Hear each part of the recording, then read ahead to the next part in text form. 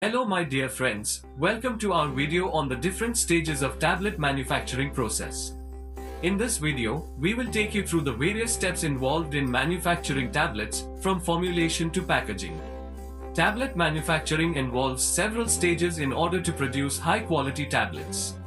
Here are the different stages of the tablet manufacturing process. 1. Formulation and pre-formulation. In this stage, the active pharmaceutical ingredient, API, is combined with various excipients to form a tablet formulation. Excipients are inactive substances that help in the manufacturing process and enhance the stability, appearance, and functionality of the tablet. 2. Blending. Once the formulation is prepared, the API and excipients are blended together to ensure a uniform distribution of the ingredients. This is typically done using specialized equipment like blenders, which can vary depending on the batch size and the nature of the formulation.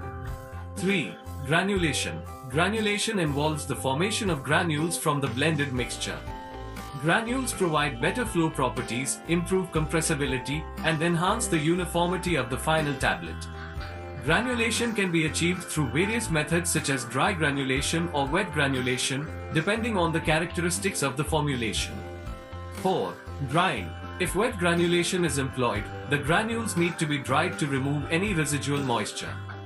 Drying can be carried out using methods like tray drying, fluid bed drying, or vacuum drying.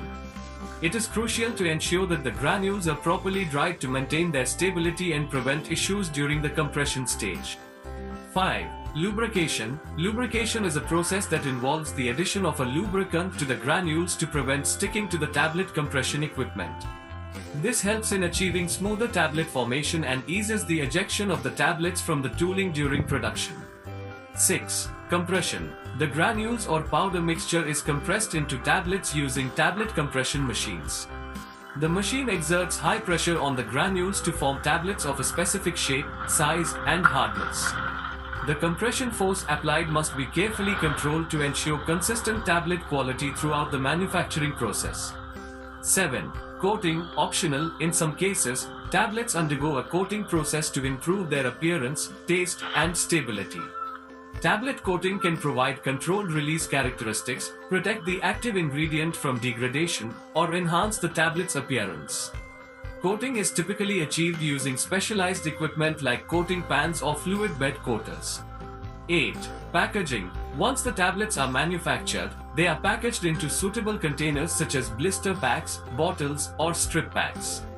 Packaging helps protect the tablets from moisture, light, and physical damage, while also providing important information such as dosage instructions, expiration dates, and batch numbers.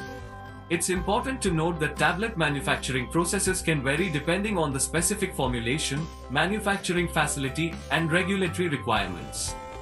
Good manufacturing practices, GMP, and quality control measures are followed throughout the entire tablet manufacturing process to ensure product safety, efficacy, and consistency.